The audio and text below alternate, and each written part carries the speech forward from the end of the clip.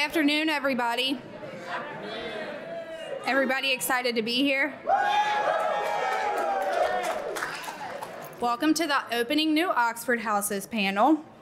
Today we will be hearing from Aaron Vick from Outreach in Oklahoma, Michael McCahill, Senior Outreach in Florida, Elizabeth Smith, she is Outreach in Oregon, and George Kent, the Regional Manager for the eastern side of the country, northeastern. Just a couple of announcements. As a reminder, you must wear your face mask over your nose and covering your mouth at all times. Your lanyards and your name badges are required to enter sessions. Silent your cell phones. Be respectful to the colored bracelets that we handed out yesterday. Keep your QR code on your name badge clear so we can let you into your sessions. The only smoking and vaping area that we have is outside between the ballroom and the parking garage.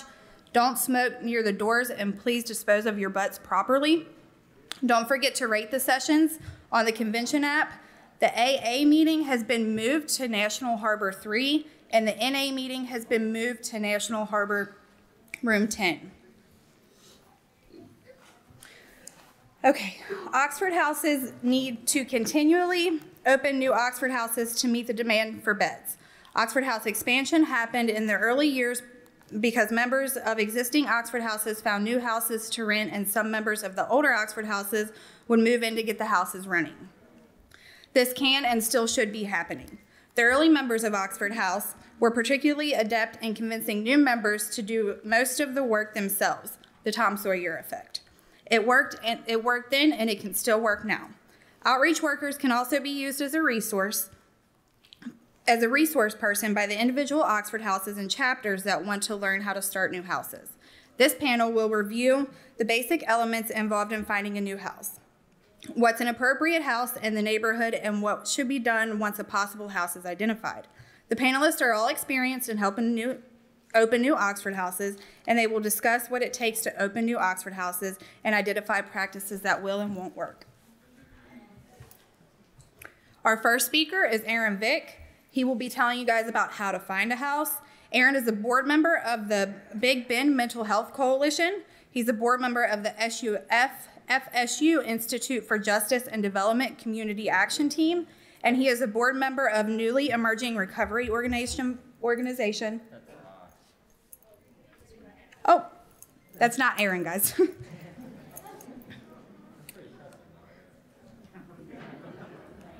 That is really impressive. So that was Michael. Okay. Aaron Vick is the Senior Outreach Coordinator. He's been an employee since November of 2017, moved into his first Oxford House of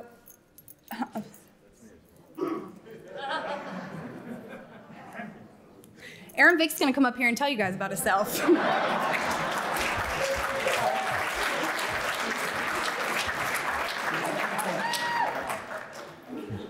Thank you, Brittany. So my name's Aaron Vick. I'm a person in long-term recovery. What that means to me is I've been clean and sober since November 10th, 2016.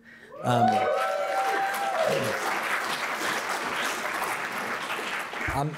the field worker in Oklahoma City. I've taken part in opening several houses and moving several Oxford Houses as a resident and as an employee. So the first thing we're going to kind of go over today is, if an area decides they want to open an Oxford House, where do you start to look? I know for me, that was something I had a big learning curve. I had no idea about real estate or anything involved in that kind of stuff. So, I kind of had to learn on the fly. And, I start my day off looking on Zillow every morning, whether we're expanding or not in the area that I'm in, because you might find the perfect Oxford House, whenever you're not even looking. There's Zillow.com, there's Realtor.com. I've got a couple real estate agents that I work with on a daily basis. If we find a house on Zillow, we need a way to go look at it, So I'll send her the address and she'll set up an appointment for us to go look at it. and it's good to have relationships with some real estate agents in the area. Another avenue is rental companies. Companies that manage rental houses and stuff like that. You can always find good Oxford houses that way also. Another good resource is existing landlords. Landlords that already have other Oxford houses. They might have houses that they're willing to rent that were rented at the time, or they might have other ones that they're willing to rent, or they might be willing to go buy a new house if asked. And then, as an outreach worker, I get calls all the time about people looking interested in opening an Oxford house. So they call and ask me, how would they go about that? I also have residents, members, chapter leadership, that know people and talk to people about the Oxford House model, and that that's another good way to get people interested and get new people, bring new people into the fold. And another good thing to do is just I'll be driving in a neighborhood and there'll be a for rent or a for sale sign in a neighborhood, and I'll be like, man, that looks like a great Oxford house. That could be a great Oxford house. So the next thing is what to look for. That's a big one. That's a huge one, because there's houses I see all the time that see them on Zillow or see them doing drive-bys and think that they'd make a great Oxford house, and there's one little thing that prevents them from being a great Oxford house. So setting up a time to go tour those houses is very, very, very important. And what we're looking for, we're looking for nice houses in nice neighborhoods. Like, that's a must. We can't be going to the lower end areas of town. Expecting people new in recovery to recover in those areas. You have to, whenever you do that walkthrough, you have to look at the bedrooms. How many bathrooms? There might only be one bathroom in a house you're going to have 9 or 10 guys in there. That's not going to work. That's not going to work. Parking's another big thing. If there's only parking for 2 or 3 people, and you're going to fit 9 or 10 guys in there, that's an automatic no. And the next thing you need to really take into account is there entry-level employment around where the house is going to be at. Is there public transportation around where the house is going to be at? Because I know for me, when I decided I wanted to get sober, I wasn't on a winning streak. I didn't have a lot left. I was broke. I didn't have a car. I didn't have a driver's license. I needed to rely on those entry-level jobs and that public transportation to get around early in my recovery. Another thing is, are there 12-step meetings close by?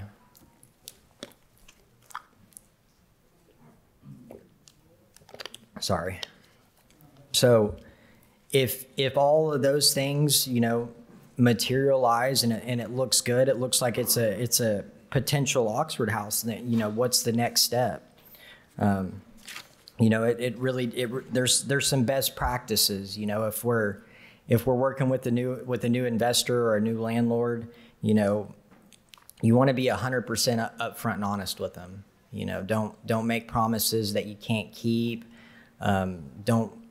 Don't get the house into a bind down the road. The way I was trained is always think what that house will look like in 3, 4, 5, 6 years down the road, because we want people to move in and stay, because that'll fix the long-term stability of the house. If people move in, they like it and they stay, like I was talking about earlier, the parking situation. If there's only parking for 3 or 4 cars and it's a 10-person house, and every time you want to go to leave, you got to wake somebody up to move their car to leave. People are going to be looking for their first exit out of that house if that's the case. And the next thing is be upfront and honest with the landlord about any remodeling or any repairs that need to be done.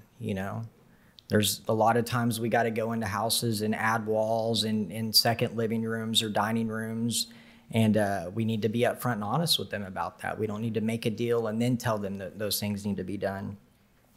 and don't get involved in that. You know, we let the landlord know what needs to be done, and they handle that. And then, you know, whenever you're talking about a price, you know, how much we could pay for the monthly rent, you know, let them throw out a number first. We shouldn't be, well, we can give you this amount. No, let them go first. You know, another big thing is, and I know some areas do it and some don't. We do it in Oklahoma. Is you know, we really sell the landlord on not charging us the first month's rent, and no security deposit, and I know that's a hard sell at times, but it's actually I've done it on multiple occasions, and if we're coming in the door paying the first month and a security deposit, you know, it really puts the house in a financial bind, you know, and it might work and it might not. But usually if you explain that to them, you know, they see where you're coming from, and you can get that achieved. The next thing is, you know, it's okay to say no. Like if you walk into a house and there's one bathroom and you're going to put 10 people in there, you know, it's okay to say no. You know, I can't tell you how many houses I've looked at that would make perfect Oxford houses, and there's one little tiny thing that prevents it from that, and I want to say yes so bad because it'd be a great house, and I can't do that because 3, 4, or 5 years down the road, that house is always going to have problems because of that one thing. So that's all I got. Thank you.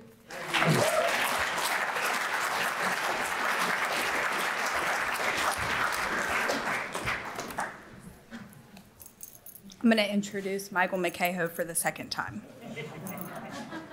Michael McCaho is going to be speaking about setting up a house. He is the Senior Outreach Coordinator. He's been employed with Oxford House since November of 2017. He moved into his first Oxford House of August 2016.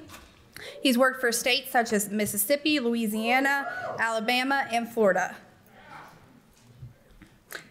Besides working for Oxford House, he is a board member of the Big Bend Mental Health Coalition. He is a board member of the FSU Institute for Justice Research and Development Community Action Team, and he is also a board member of newly emerging recovery community organization for Tallahassee, Florida. Michael will be talking to you guys about how to set up the Oxford House.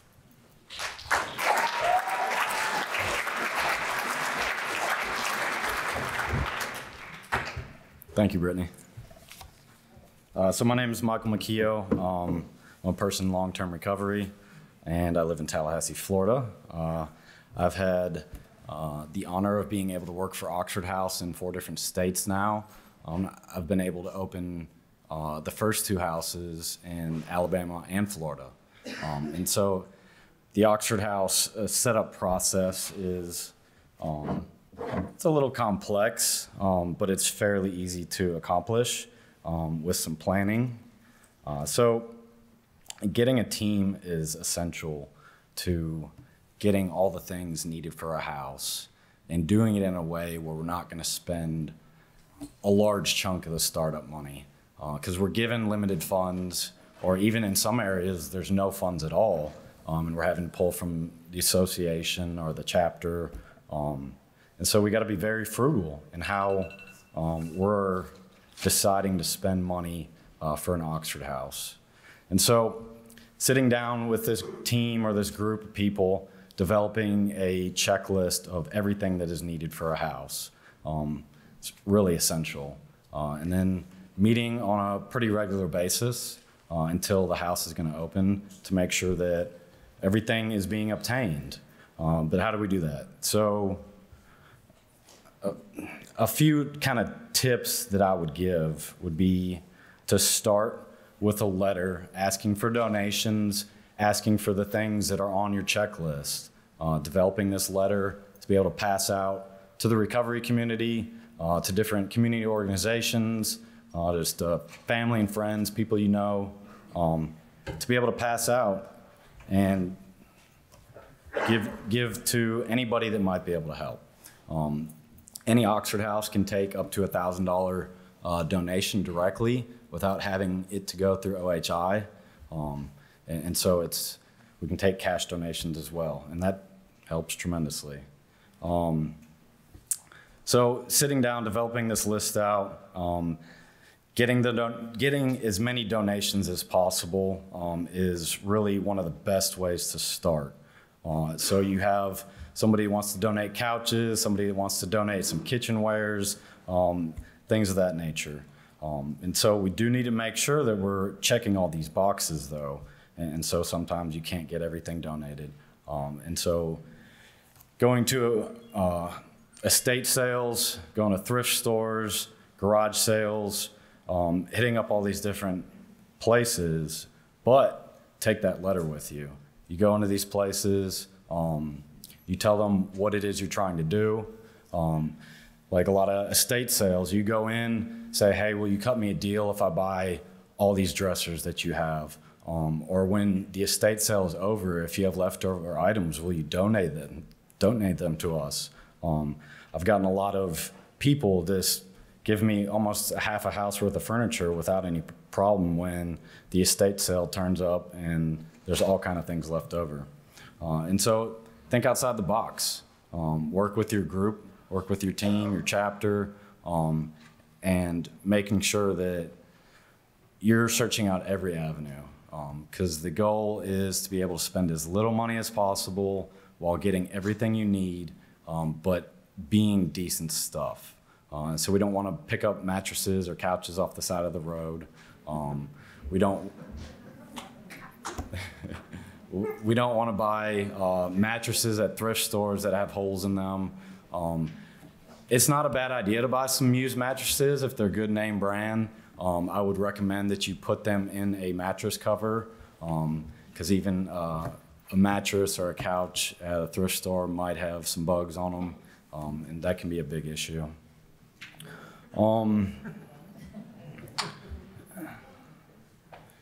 I'd say after going to these different stores, thrift stores, real estate or estate sales, then usually the day of the opening of the house, I'd go to Dollar Tree first. Always go to Dollar Tree first. You can find a lot of things you didn't think that you could find at Dollar Tree for $1. So fill that buggy up, and then proceed to go to Walmart or Sam's Club or something and get the rest of the things that you need for that house. And so you're always keeping your eye on the budget, always making sure that you're trying to be as frugal as possible, so that when you get to that day, that house opening, you can fill that house with the furniture, with the needed items for that house immediately. And it's essential. And so setting up the house should be highly encouraged to be done day of, within the first 24 hours. And why do we do that? Number one, to get people that need a place to live into that house ASAP. A lot of areas, when they decide they need a house, it's because they have overflow. And so they open the house and there's people waiting to come there. So get that house open, get those people into a safe environment, get them into a place where they're gonna get some recovery. A lot of places that have multiple houses, it's opening new, they'll have core members. It's good to encourage them to move in that house to help it get set up. Let's see here.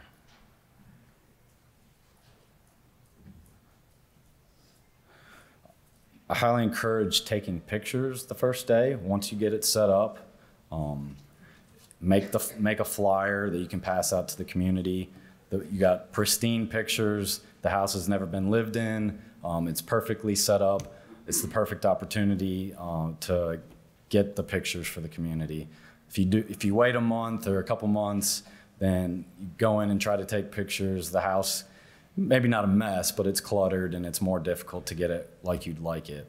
And also, if there's people in the community that want to see the house, get them involved. Tell them to come out and see the house that same day when you have it set up, so that they can see that house in that pristine condition, and see what this new resource is going to be for their community.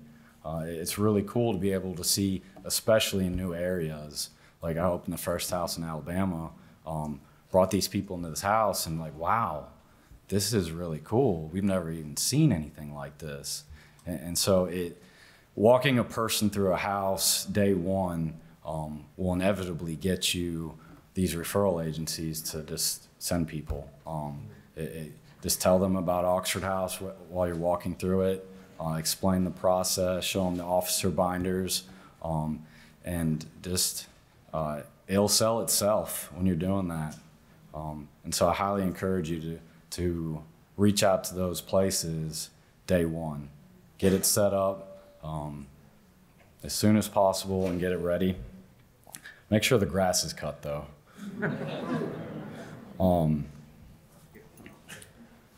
Other than that, just make sure you get all the safety items that you need for the house. The fire extinguisher, smoke detectors, carbon monoxide detectors, and Narcan. Please get Narcan. Make sure that your house, the houses in your area, always have Narcan in them. It's super important. It saves lives. That's all I got, guys.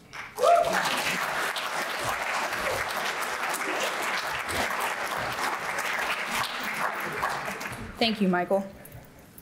Our third speaker is Elizabeth Smith. She's been in long-term recovery since March 8th of 2010. She has worked for Oxford House. She's worked for Oxford House for 3.5 years and been part of opening over 20 Oxford houses. She is currently the training and education coordinator of the Oxford House in Oregon, and she is going to be sharing with you guys about working with new members.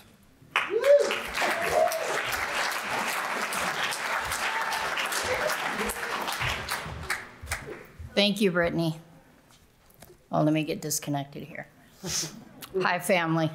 So I would like to start this off by telling you a story why I'm here. So in October of 2010, my treatment center gave me a pass to go do an interview at an Oxford House. I showed up at this Oxford House, and these women sat down with me. They offered me breakfast. They offered me coffee. And they looked at me, a felon, a drug addict, somebody who didn't have any money, didn't have a job, doesn't have good job history. And they said, please come live with us. Welcome home. That's the whole reason why I'm here today, why I love talking about this. So let me find my arrow. I want to talk to you about what you, the members, can do, what your role is. So the very first thing is, it begins at that interview, that moment where somebody comes to your house. Like I said, those women opened their doors. They opened up their home for me. They made it feel welcoming. Especially right now, while we're in a pandemic, remembering that you need to be adaptable. There's some people who aren't going to be comfortable with that in-person interview. Offering them masks, offering them another option, being able to do Zoom or a phone interview, whatever they're comfortable with, to be able to bring them into this safe house. The other part of that is when I moved into that house, I came straight from a treatment center. I had 2 black trash bags full of clothes. I had some books and I had a pumpkin. And that's it. I had nothing else to my name. And when I got there, those women, they had bedding on my bed. They had a pillow for me. They had a closet where they had toiletries. They showed me what cupboard I could get food out of if I needed it. And they walked me through the house and showed me what my area was, what my next chore would be, talked me through the whole thing, and kept doing so for quite a while. The beds that you have, if you're filling those beds, you need new Oxford houses, right? Filling those beds, making it a safe place for that next woman, that next man to move into, doing those presentations at treatment centers, jails, any kind of community outreach that you guys have, telling your story, talking about this, and filling those beds, creating that need for that next house. Building up the current houses, using your resources. training that next person when they come in, not just handing them some paperwork and saying, house meeting's Thursday at 8. You better be there. There's a lot of houses that do that. You know, that's really setting people up for failure. So giving them that opportunity to fill those beds, doing those trainings, talking about what's expected of somebody when they come in is absolutely huge. Focusing on unity and recovery. Having those house dinners together, having movie night, having game night, having those recovery meetings that y'all go to or y'all put on Zoom in the living room. That really makes the house. Again, trainings. A lot of people don't even know what the model is. Houses have books in them for a reason. You guys are all gonna have chapter manuals. You're gonna have house manuals. You're gonna have these resources. Show people where they are. Go over them. Read a full tradition at every house meeting. Not just that little one sentence. I know it's really long, but going through the whole tradition at a house meeting.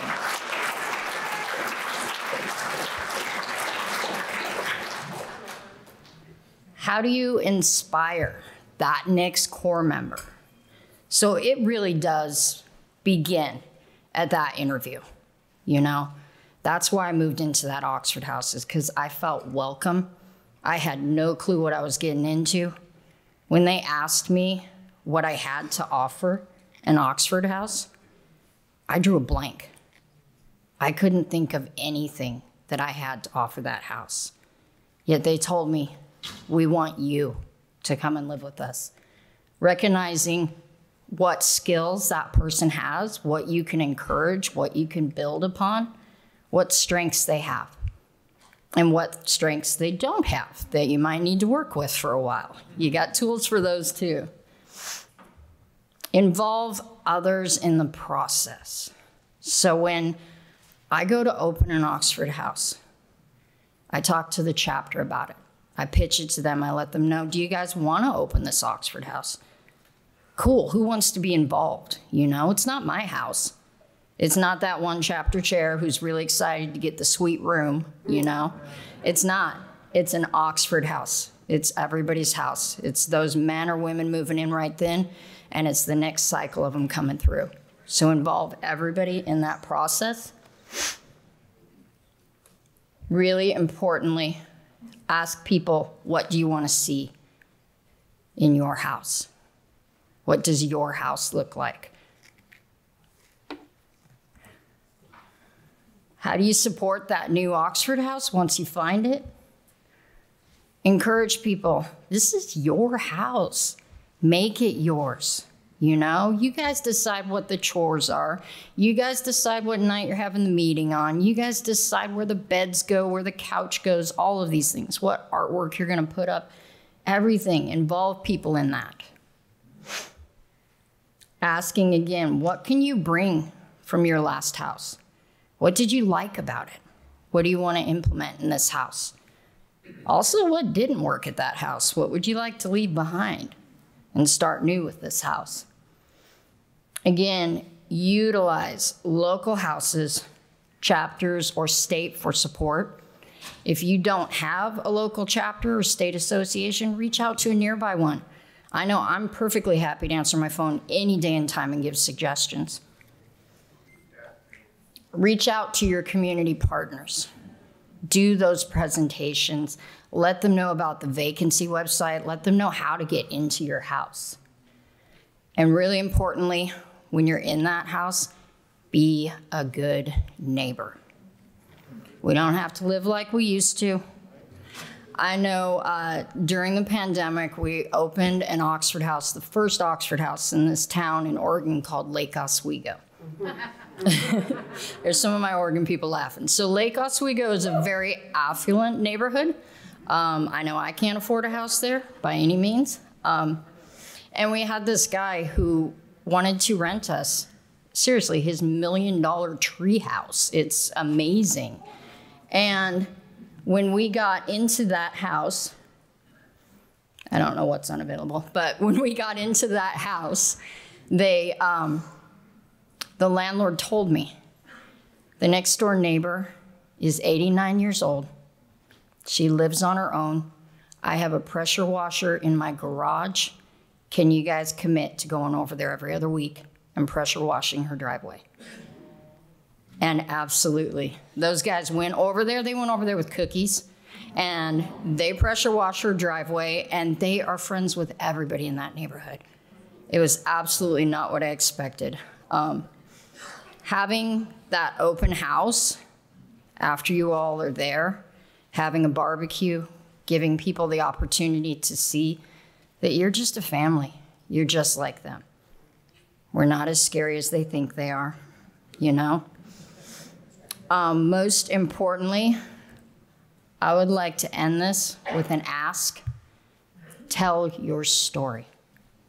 By telling your story, that's how we begin to heal, and that's also how we inspire people. Thank you.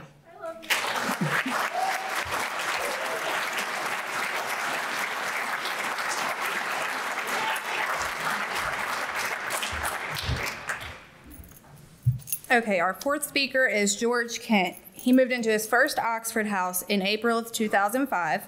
He opened his first Oxford house in 2007. Since then, he has opened houses in 10 different states. He's currently the regional manager leading the team in the northeast part of the country.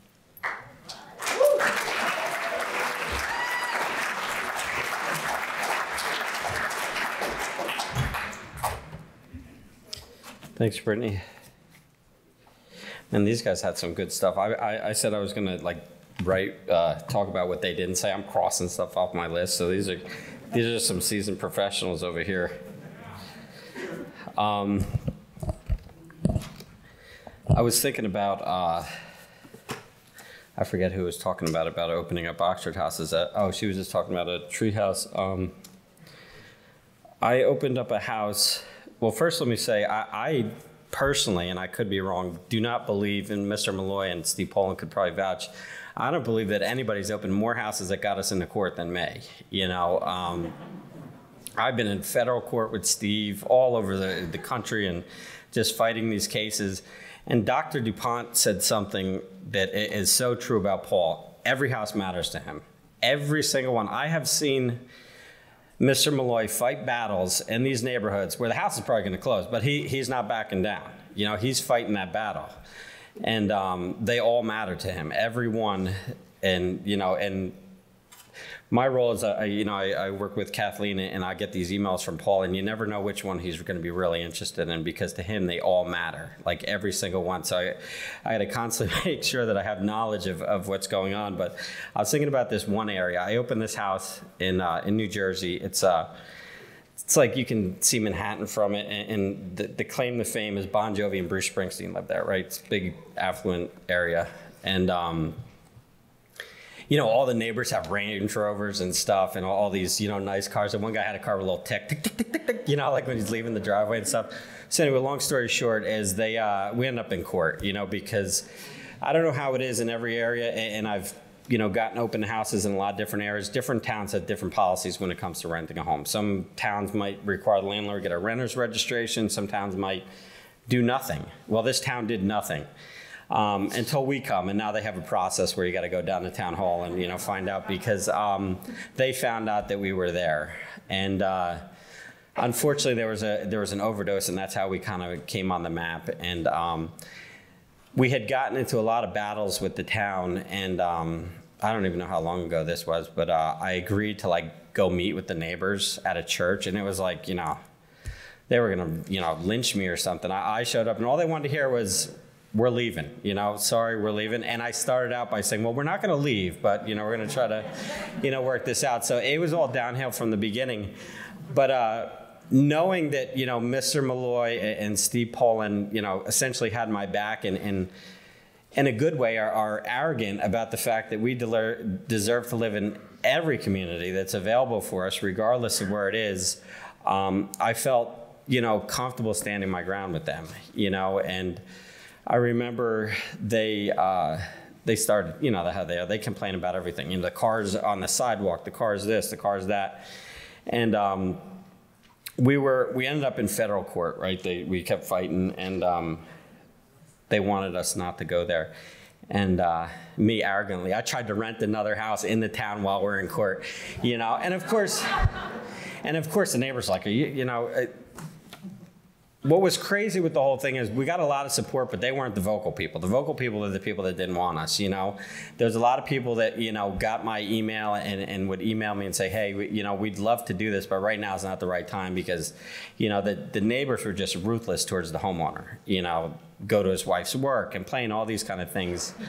But, you know, when I tried to rent that house, it was more like, you know, letting them know we're not afraid, you know, we're definitely not going anywhere. And we put a lot of resources and stuff into keeping that house. And you know how they got us out? Oh, we're on tape. But this upset me. The town bought the house, you know. The town bought the house to make it affordable housing, you know, because in New Jersey you get tax credits for affordable housing and stuff like that. So that's how they got us out. They bought the house. And I don't feel, I mean, I was a little upset with the landlord for selling it, but, you know, he got $850,000. So, I mean, how upset can you be for the guy, you know? So it was like, but anyway, you know, that's a long way of saying, you know, legally, there's some things we probably need to look at when we're, you know, opening Oxford houses. And the biggest one that I can say, and I think either Aaron or Michael talked about it, is, you know, sometimes you got to recreate the interior space of a house to make it fit the amount of people that we need to live there, right? And something when I work with my staff is, that's cool, we just need to do it legally. You know, because legally I know we can live in any neighborhood, but I promise you that township ain't gonna give us any free passes. Yeah, that wall shouldn't be there, but you can have it. They're not gonna do that. You know, so when we go into a house and we have to, you know, convert a second dining room or whatever it is, you know, making sure that the landlord's pulling permits. And he also made a good point, was like letting them do that all on their own. Because, you know, I've had various times early on, you know, the houses that I guess I'll call it inherited because I didn't open them, had people in the basement and had, you know, some places where they probably shouldn't be. And that's a big thing that we got to be conscious of. I mean, I've seen some houses that have people in the basements, but there's only a few that were the proper way, and those are the ones I'm talking about. I mean, I don't know what all the code is, but usually like those little windows way up high, that's not a bedroom. You know, the way they explained it to me was, if my bedroom door is on fire, how am I getting out? I'm not getting out that little thing, you know, that little wall. So normally it has to be a special egress window in the basement and stuff like that, which is very important because, we had some, I guess we'll call them fake actors, you know, recovery houses in the area, and one of the houses had 13 people living in a 3-bedroom, right? It wasn't an Oxford house, and the house caught on fire, and unfortunately one of the guys didn't make it out of the basement, right? And what really hurt was that kid was supposed to move into an Oxford house in 2 days.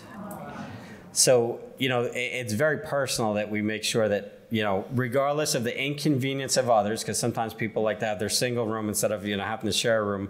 I mean, safety has to come first, and especially, you know, doing it the proper way, because there's nothing that's, you know, a bigger pain is like thinking that a house is one way and then finding out you can't use it, and then everybody's all pissed off because, like you said, the guy likes to have a girlfriend over or whatever it may be, and it's not set up properly. So making sure that the space is used legally. And again, each town is different. Some places have different codes. You know, I was working with the guys in Maryland now. I mean, they have less codes in New Jersey. It's like, forget it. You know, the guy comes out with a little tape measure and stuff and sprays this thing in the smoke detector to make sure the thing beeps and stuff. In other places, they don't do that. So it's important to know what is and isn't okay in the areas that you work with. And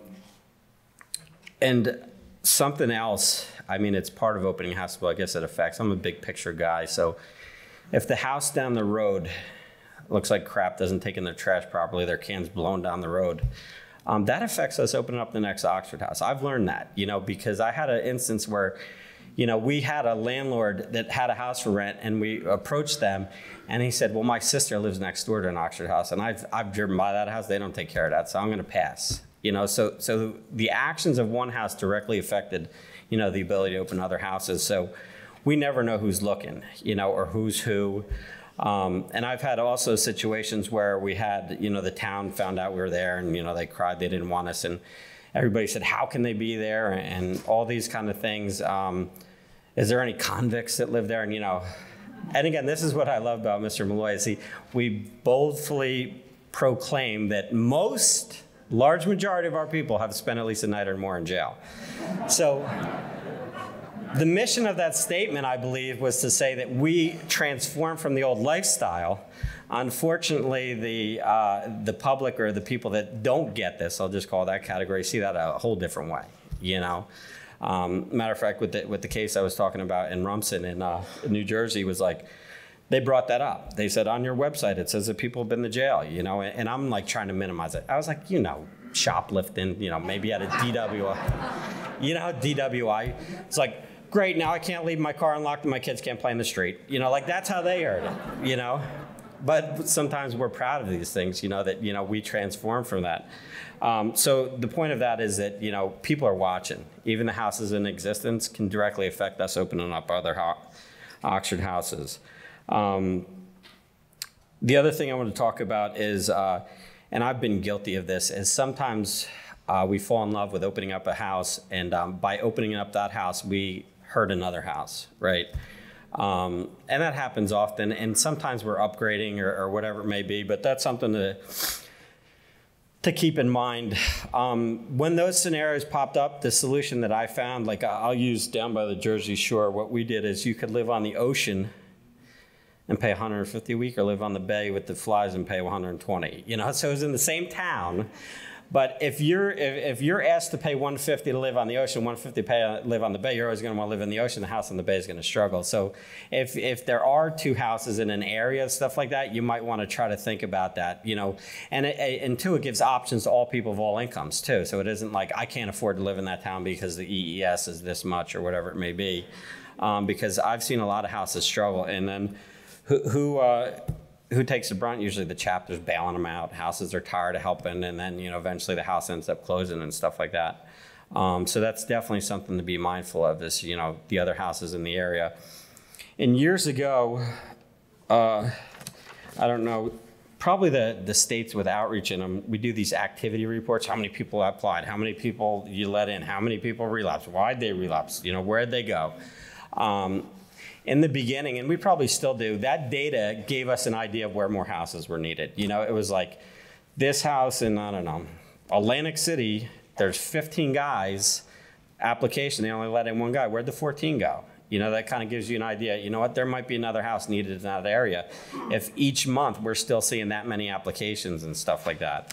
And two, sometimes that's an indicator of that house and whatever they're doing is popular. Maybe we need to replicate whatever they're doing. You know, I've seen some houses that, talking about it before, I'll go back to that house in Rumson. Those guys were probably never going to be able to live in that town on their own ever again, but collectively we could afford it. You know, I mean, New Jersey is just ridiculous in property taxes, but I mean, the landlord paid $30,000 a year in property tax. That's like, what is that?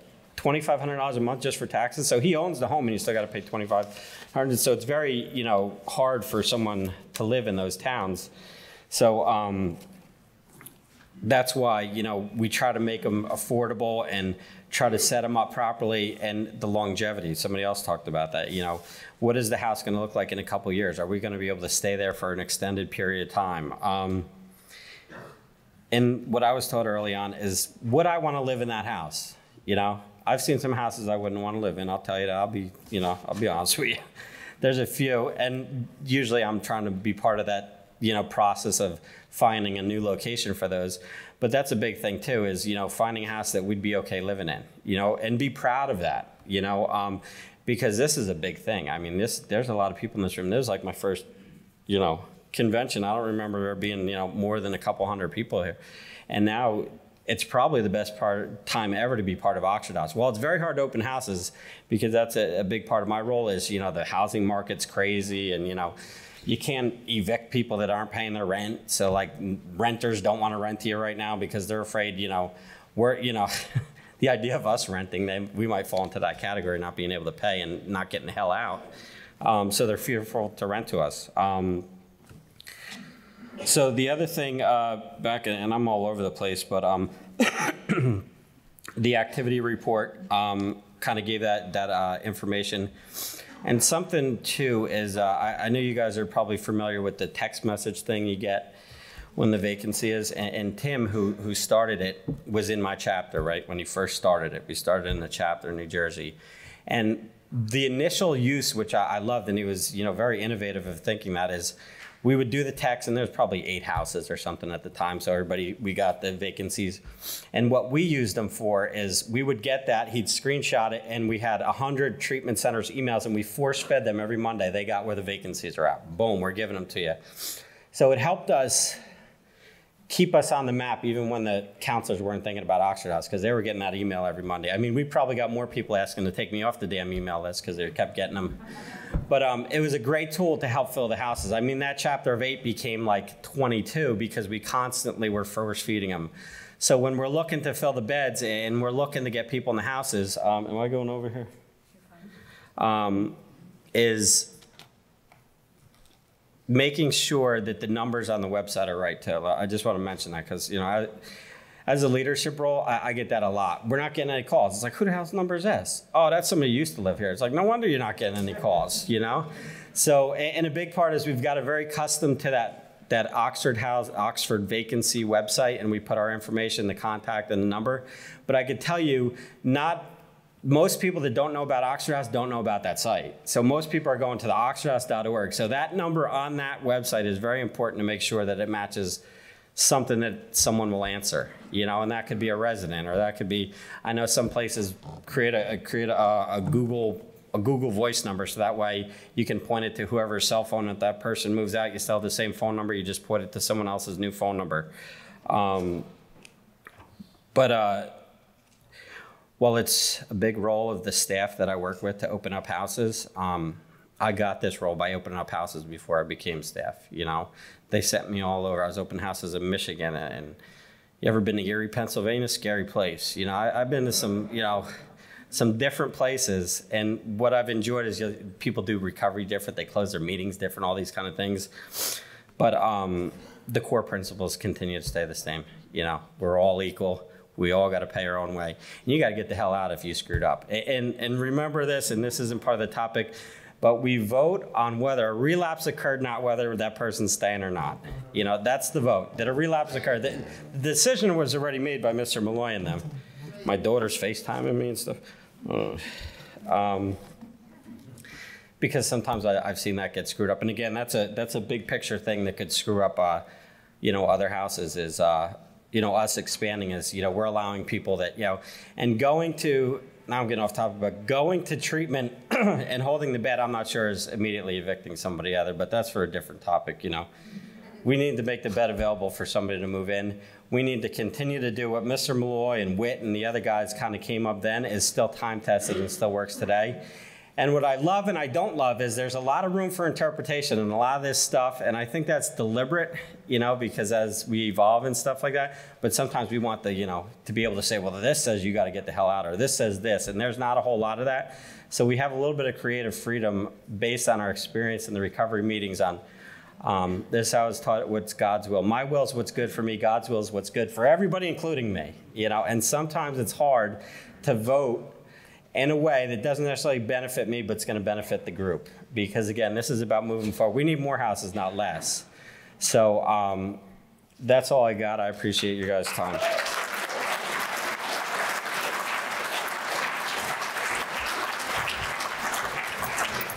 Thank you, George. Can we get a round of applause for everybody that shared up here?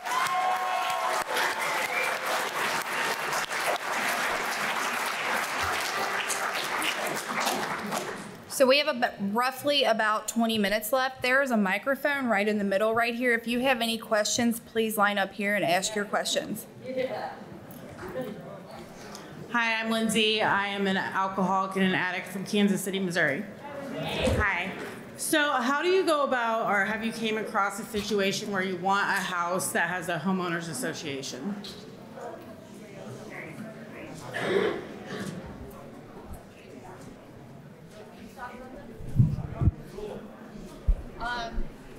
We have a microphone. Hello. So honestly, I don't recommend homeowners associations. I know that we have several houses that are in them. Whether they were formed before we got there or not, I do not know. I know that I have had one negative experience with a homeowners association, and I've also had one really positive one. So again, a lot of the time it comes down to being that good neighbor. They're worried about the neighborhood. As long as you are holding up the standards that they want to see, it doesn't matter what you're doing inside the house. You guys can recover.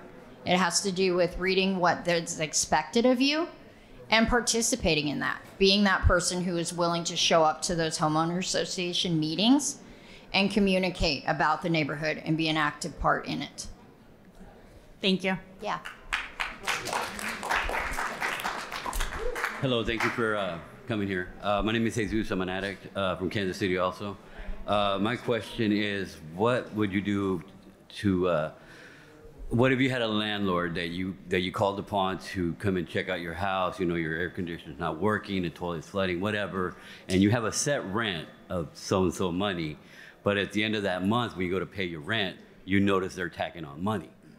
What do you do about that? They're tacking on money Onto the rent that you got to pay now because you have a contract to pay rent, and that's part of the rent. So they're adding money for what? You call them up to come and check out the air conditioner's not working or whatever. They come and clean it. You know, it's all part of the stuff that we would require landlord to come do, you know, to check out the house. And they're charging you for that. They're charging us for that. Yeah, so you Something gotta like that, yeah. Look at the lease. If you don't have a copy of the lease, you can call OHI and get it, or your local outreach worker would probably be the easiest option. All right. But it should be in the file cabinet from when the house first opened, and see what it states. If it doesn't state that the house is responsible for those, then you have to have a conversation with that landlord and say, this is not in the lease that we agreed to. And usually some outside help, outreach worker, Right. or calling the main office, asking for their help if you don't have one. But yeah, if it's not part of the lease, we don't need to pay it. And so continue paying the lease as you should. Continue paying the amount of money that the lease states and just move forward. And if they got a problem with it, then they can talk to The outreach worker, Oxford whomever House. that may be. Yeah. All right, thank you guys. I appreciate your time. Hi, how you guys doing? My name is Sean, Kansas Oxford House Chapter 1. Yeah, whoop.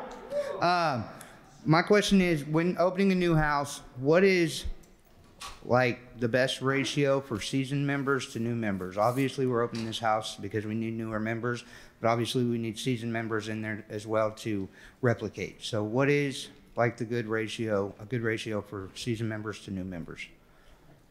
I mean, my experience, 1, 2. I mean, this depends on the area, the size, the chapter. But if you can stick 2 guys in there that are seasoned, I think that's a good start for sure. All right. Anybody else? Cool. Thank you. Hi everyone, I'm Jesse McKinney. I'm a grateful alcoholic addict, and just overwhelmed with gratitude. I want to thank everybody here to make this possible for me and so many others. It's an amazing feeling to be here, and I gotta give a shout out to Jesse Wilson and Jordan Link for being there, holding me accountable, running me through some books, and that's made it possible for me to go from North Carolina to Bradenton, Florida. Is where I met Tyler Sykes. Want to give a shout out to him. He's put up with a lot. Actually got the privilege to be part of helping starting up the first Oxford House in Bradenton. And just wanted to show some gratitude for everybody, man. Go Oxford. Thank y'all. Thank you. Hello, I'm Kimberly from Colorado Springs, HSC for Chapter 12. I just wanted to ask, is there a conflict of interest with members opening up houses? And like, let's say they open up a house and they're dating a member that lives in that house, even though it's their house. Would there be some sort of conflict of interest?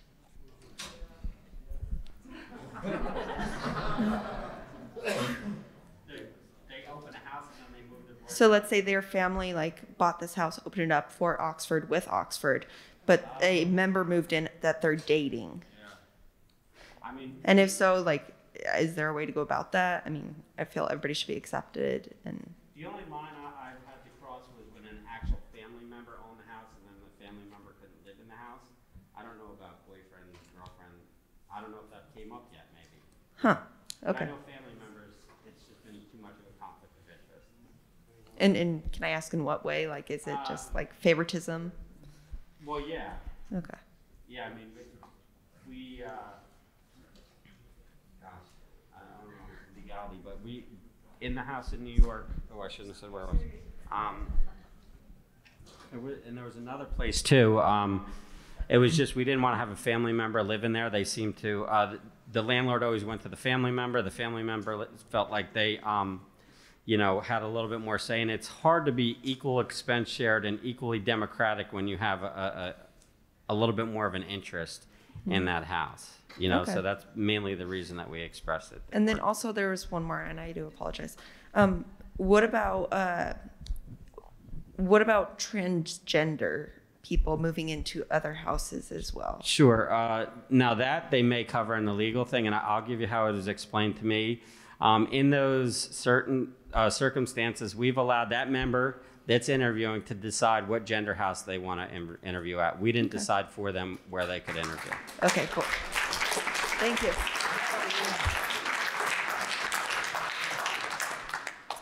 Hey, my name's Michael. I'm from Oxford and Charleston, South Carolina. My question was, I'm from Georgia and been to treatment several times in Georgia and only know of one Oxford house in Georgia. So maybe, Michael, since you're more in like that southeastern, is there opportunities with Georgia to open more houses there, like get involved that way? You could be it. Yeah, honestly, you could be it, and we're gonna need probably a few houses to open up by people in communities in order to get something going, in order for the state to see the success of Oxford House. I know that they've had difficulties working with the department there that is over that.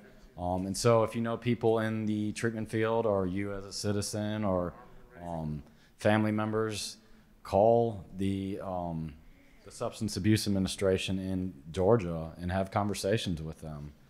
I'd say that would be the best course of action. But that's going to be a difficult process. And so if you're really passionate about it, be willing to make a lot of phone calls, be willing to hear no quite a bit. But ultimately, it's something that we've dealt with a lot in different states, and there's definitely hope for it. I mean, Oxford House is the best, and we just got to show them that we can provide in Georgia what we do in other states. So Sweet. Thank you. My name's Cordia from Pensacola, Florida. So what do we do in a situation where our chapter, every house in our chapter is working off of waiting lists, and we have 3 or 4 interviews every house meeting. Open. There's no new houses. There's no houses to open because the housing market is complete crap. So I've called every surrounding chapter to see if they had beds open. They don't have women's or women and children beds open. So I'm actually over that area, and I'll be working with Chris to really find houses for y'all. Okay. But y'all can be involved in that process and should be. Okay. And so there are houses, no matter what the market's like, there's always somebody that's got a house that would be willing to lease to Oxford House. We just need to find them. Okay. And so we'll get there, but definitely step up and get others involved with that process. All right. Thank you. Not a problem. Hi, I'm Natasha Hill, and I'm with Oxford. I am New Outreach, Colorado Springs, and I have a couple of questions. On the no charging first month's rent and security deposit, how would you go about that? Like, just what would you ask? What would you suggest? Blatantly tell the people that you're working with to lease the house to you. One of the big selling points might be to do a 2 or 3 year lease. And if we can do that, maybe you can give us the first month and no security deposit or a greatly reduced cost. A lot of different Oxford House outreach workers work with people that buy houses. I prefer to find a house that is currently on the market for lease But I know if you're working with one of those investor types, that they're very easy to work with as far as that goes. And you can pretty much just tell them that's what we want to do, and that's the only way we're going to do it. Okay. Okay. My other question is opening a house in a city or a town that does not have an Oxford House, but also does not have recovery surrounding it. It's difficult. So I was just speaking with two of the women who are in South Dakota. There's only a few houses, and that's exactly what they were talking about, is how do we get the word out about this? There's only a few meetings, and they're very specific types of meetings that aren't necessarily the people that are going to Oxford houses. And the first thing that I suggested was, is there a meeting hall? Is there a church nearby? Be the one who starts a new meeting. That's what I thought. Okay. Start that meeting, start that recovery, and let the people see your story. Let them hear about Oxford House through your story. Okay. And then just one other simple other question. I know about donations and getting donations. And sometimes that can be, you're getting donations of couches and beds. We would spoke on that earlier about getting mattress covers. What do you do in a situation when, even though you've already did those steps and we've actually, a house ends up with something? What are those steps for that? Ends up with what, bugs? Bugs. Yeah, it can be expensive, but that's mainly the main issue. And so calling all the different pest control places in the city, have them come out and give an estimate. Maybe getting the homeowner to cover the cost at first if we are short on funds, and obviously chapter support, donations from outside other Oxford House groups.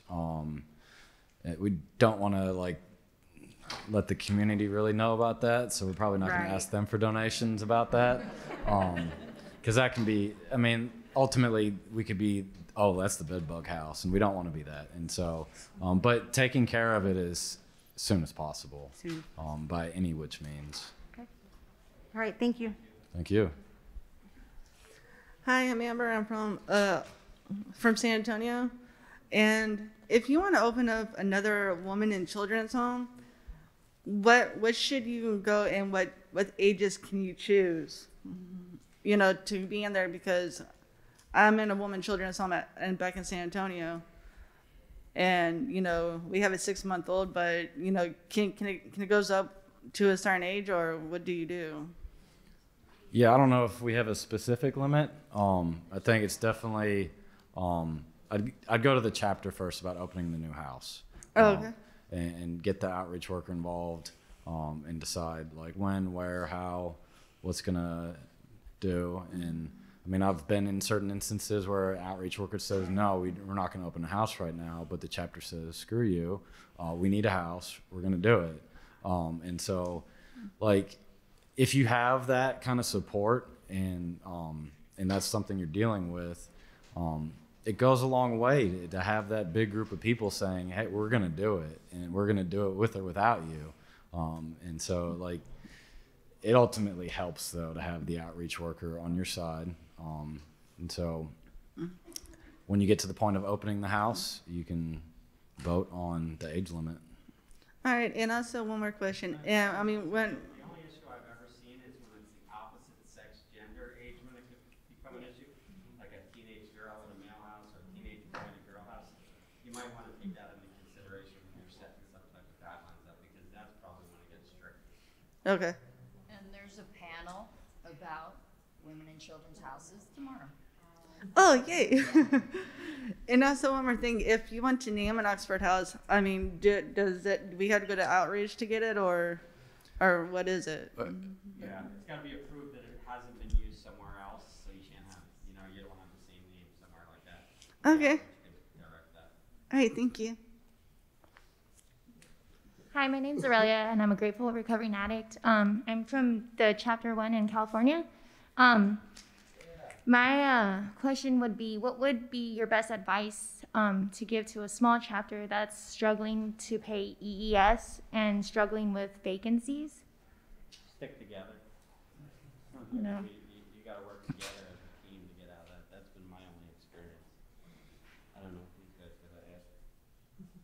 Would it be overstepping our boundaries to call upon like other resources in the community for help, financial help? Because I constantly feel that like my house is always struggling to pay ES. We're always struggling to, you know, fill our vacancies. Our chapter is really small. There's only 2 men's houses and 1 women and children's house. And there's 1 NA meeting in the area. There's there's an AA meeting every day, but it's about it. We've done fundraising. I see. You want to be careful with becoming fully self-supporting and being subsidized from some government funding kind of thing. So I would suggest, you know, probably doing like a lot of fundraisers. I remember one chapter we did raffles like every single chapter. So you could probably do a fundraiser, but reach out to the public, whether, you know, whatever it is, you know, selling cookies or whatever you guys are good at, you could probably set it up. And you're probably likely to find people that want to support the cause and don't care about the product. You know, they want to be more a part of doing stuff like that. But that's probably the best way would be to do fundraisers and stuff like that. Okay, thank you. Hello, I'm Lamont. So I kept hearing about the need for areas. If there's a need in an area for a house, how does one gauge if there is a need in an area?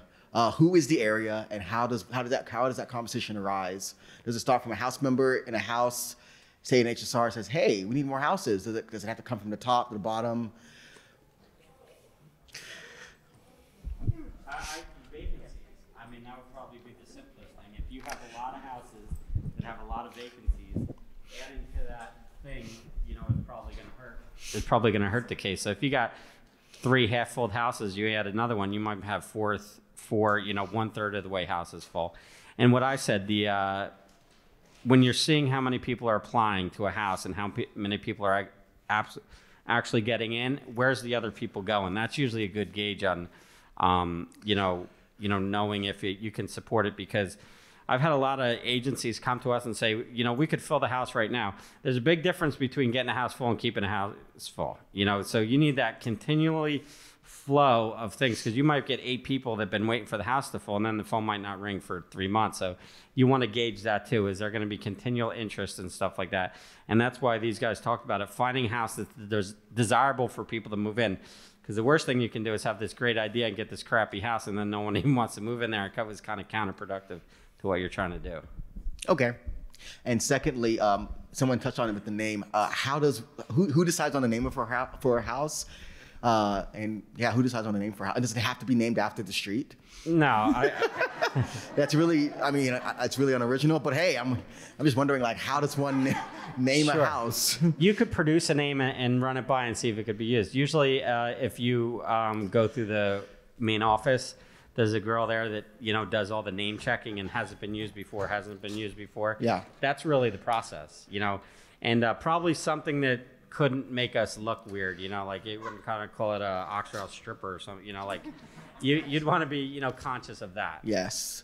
Okay. And who is the organization who approves the names? If you call the main office, they would, you know, the main number, they could direct you to whoever's doing it, because sometimes that role switches. So I don't want to give you one name and then. Okay. So it's not done at the chapter level. And then they changed. It's not done at the chapter level. It's higher up in chapter. Well, it could be to apply for a charter. Talk about this. When you apply for the charter, Yes. you have to have a name. Yes. So that paperwork goes to Oxford House Incorporated, because they're the people that issues the charter. So they essentially are the end all on that part. Okay. So you may, and I've had this happen, you may even submit the paperwork and they may contact whoever the contact person is and say, hey, Oxford House Joe Smith has already been used. And then you gotta, you know, you can call Joe Smith too, or you can find a new name. Okay. So, but usually you probably want to figure out the name before you get in the tax ID and all those other kind of things set up, because then it's kind of, you know, silly. Okay, thanks for your time. Hi, I'm Ashley from Kansas, Chapter 6. Our house is an hour and a half away from the rest of our chapter, and we are having a hard time filling our vacancies, and I just want to know if it would be smart for our house to move closer to our chapter, because there's better recovery in the town that the rest of the houses are at. The only issue is the town that we're in does have a women's reintegration, and that's where we were getting most of our people. But it's just, we've had 2 people living in our house for the last 4 months, and it's just been us 2 trying to keep this house open.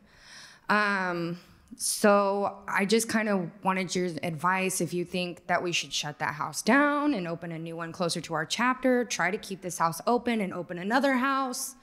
What is the best way to go about this? I don't think we can recommend closing any houses. Right. Especially in our roles. But I think maybe a house in between. Start there, and then who knows, maybe the resources might start stretching out. Okay. That's exactly what I was going to say. We have a few houses that are out a little ways, and having that bridge, having that bridge to be able to support that house. And like he said, we absolutely aren't going to tell you to close a house. That's the Right. exact opposite of what we're doing here. Right. But, what can you do to support that house? And it might be opening that other house halfway in between, just to keep that connection and that support.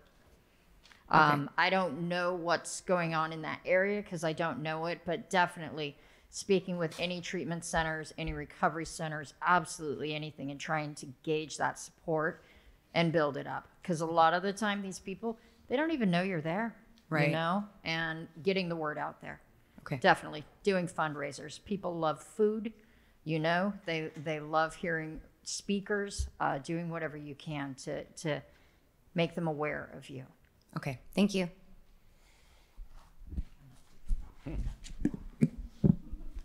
Hi, I'm Gabby, Chapter 5 chairperson for Northern Virginia, or Hi, in the Debbie. Northern Virginia area, I should say.